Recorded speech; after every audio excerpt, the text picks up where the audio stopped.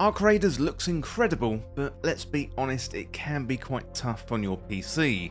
Today I'm going to break down some of the best settings to get smooth gameplay, high frames per second and crisp visuals without turning your PC rig into a jet engine. So whether you're running a mid-range card or a beastly RTX, these tweaks are going to help you raid smoother and also aim faster too. Well, if you enjoyed this video, hit that subscribe button down below for even more Arc Raiders content here on Endgame Express. Okay, first of all, why optimization matters. So Arc Raiders is built on Unreal Engine 5. That means you get jaw-dropping detail, but also some serious performance dips in big firefights. So optimization isn't just about pretty visuals, it's about your input response, your visibility, and most importantly, the stability. A consistent frame rate means cleaner aim and faster reaction, and that is exactly what we want. Okay, first of all, let's have a look at the display and the system settings, and what we want to do first of all is set that window mode to exclusive full screen. So borderless adds input delay, so I would stick with that full screen. In terms of the display resolution, I would keep it at your monitor's native. So I've got a 4K monitor here, but 1080p or 1440p is probably the sweet spot for clarity and speed. In terms of VSync, you want to keep that disabled. That adds input lag and also limits responsiveness. And if you're on Nvidia, you want to enable the reflex low latency. And on AMD, you want to use the anti-lag. Both make aiming feel much snappier.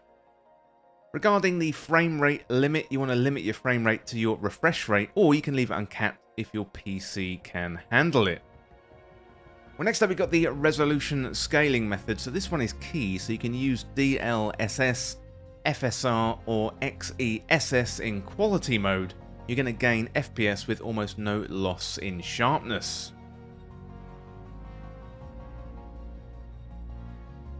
So you want to think of these as your baseline optimizations, and these are the foundations before fine-tuning your graphics. Okay, next up, let's have a look at the graphics settings for the performance focus. And this is where most of your performance gains are going to happen. So here's what I recommend for maximum smoothness. So with your overall quality, I would start on medium, and then you can scale this up a little bit later on. Next up, we've got the motion blur. You definitely want to turn this off. And then we've got the shadows as well. This is one of the biggest drains of frames per second in the game.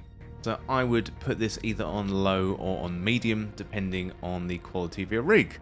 For post-processing, this one can go on low or medium. That is going to reduce bloom and also clutter as well. And then you've got your texture quality, low or medium, and that depends on your VRAM. Next up, we've got effects. You want to put it on low or medium, so fewer particle effects. That means smoother gameplay. And then reflections, again, that can go on low or medium. It's a small visual trade-off, but you get a big frames per second gain. Foliage, this one can either go on low or medium.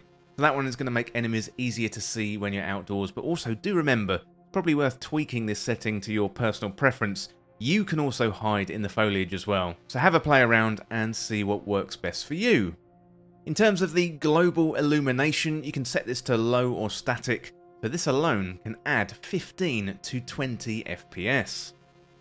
So with these tweaks, you can gain roughly 35 to 50 frames on mid-range hardware without ruining the visuals, and that is a huge upgrade.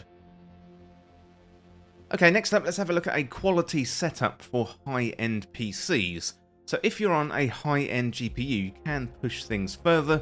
So first of all, you want to bump textures from medium to high.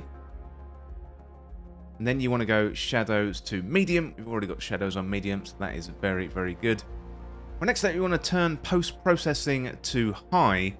You get richer lighting, but also with your ray tracing settings, I would keep that off or low. It looks really gorgeous, but it tanks performance in firefights. What I would do is prioritize fluidity over flash. You're going to enjoy the game more. Okay, so there's one more setting that I think is useful as well, and that is field of view. The baseline field of view is 70, and I would bump that all the way up to 80. That's going to give you more visibility to see the Arc AI and also other PvP combatants. Well, next up, let's have a look at some advanced system tweaks. I've got a few pro tips here to finish optimizing your setup. You want to make sure you update your GPU drivers. Game Ready or Adrenaline drivers often boost Arc Raider stability, so that's going to be very, very good. So you want to make sure you want to install on an SSD. It eliminates micro stutters from the texture loading, and also close background apps. So Chrome, Discord, recorders, they all eat your CPU cycles. So if your frame time graph looks uneven, you want to cap FPS just below your refresh rate. For example, 58 FPS on a 60Hz monitor. That's going to smooth the frame pacing absolutely beautifully. So I do have some common mistakes to avoid, so you don't want to crank everything to ultra. It looks nice until your FPS absolutely nosedives. And don't enable VSync if you're already using G-Sync or FreeSync. And don't ignore CPU load. Background apps can cause most stutters. And also, don't lower resolution too far. Use DLSS or FSR instead. It keeps enemies sharp and also visible.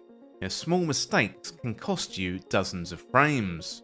Well, next up, let's have a look at one audio setting that I do think is quite interesting, and that is night mode. So this setting applies audio compression to narrow the dynamic range, effectively reducing the game's overall soundstage.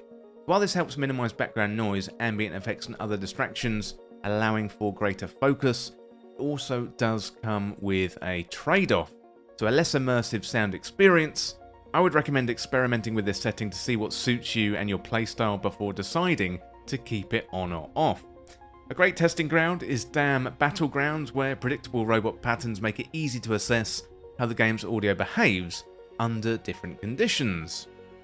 Okay, some final recommendations. Here is a quick recap. You want to do full screen mode, VSync off, DLSS on quality, shadows on low, textures on medium, and motion blur is off. So start there and test in a heavy combat zone. If your FPS stays high, gradually increase the visuals until you find your sweet spot. And this isn't about max graphics, it's about maximum consistency. And that is it, that is this guide for today. That is the best PC settings for Arc Raiders. Try these out, share your results below and let me know what FPS gains that you got. So if you enjoyed this video, hit that subscribe button down below for even more Arc Raiders guides here on Endgame Express. And I'll see you in the next raid.